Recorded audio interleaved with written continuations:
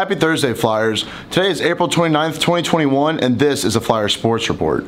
The lacrosse team played its final game of the season on Saturday against Magnet. The Flyers fought hard but fell short of the win with a final score of 10-4.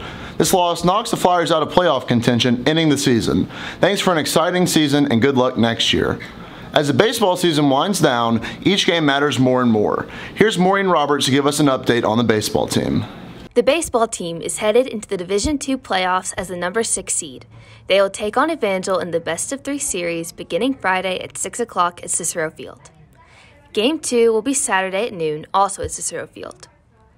The Flyers have already played Evangel 4 times this year, with each team winning twice. In the most recent game, the Flyers beat Evangel 15-2 at Evangel on Saturday. However, the Flyers will be without the service of junior catcher Peyton Thomas, who suffered a hip injury in that game. Loyola's pitching staff is led by John Shardar, who is 9-2 with a 1.24 ERA and has already beaten Evangel twice. Shardar is also the leading hitter with a .379 batting average. Other .300 hitters are Nathan Lorette, Sam Swak, and Noble Means. Swak leads the team with 22 RBIs. The Flyers are 17-14 overall and are looking to advance to the quarterfinals with a series win over the Eagles. The tennis team heads east to Monroe to compete at the state competition held at ULM. Be sure to give them your support as they try to take state. Good luck, Flyers. Making his sports report debut, here's Will Rayburn to give us an update on the track and field team. Congratulations to the girls team for finishing 3rd overall at the regional meet with a total of 72 points. Erin Campbell, Bridget John, Kate Fortune, and Emmeline Drummond were first place in the 4x800 relay. Lauren Lindsay was first in the 1 and 2 mile. Emmeline Drummond was second in 300 hurdles. Erin Campbell was third in the 800, and Aiden Hurd was third in the 1 mile.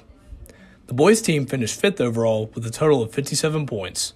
Tyler Hornsby, Daniel Boggs, Cole Adair, and Trip Romer were second in the 4x800 relay. Trip Romer was second in the 1 and 2 mile. Max Crofton was second in javelin. Daniel Boggs was third in the 800, and Warren Graves was third in the 1 mile. All have qualified to compete at the state championship next Friday at LSU. Here's what head track coach Sherrod Lewis had to say about the meet. Extremely proud of our effort last night. We put up a lot of points. We were 3rd in the girls division, 5th in the guys division. Extremely proud of Lauren for being first in the 1 and the 2 mile. Just looking forward to next week at state. So we have a good group going. Just trying to put up as many points as possible just to see if we finish in 3A.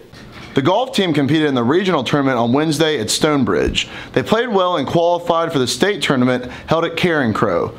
Keep up the good work and good luck at state, Flyers. That's all for this week's Sports Report, and for the final time, this is your host, Whit Davis, signing off.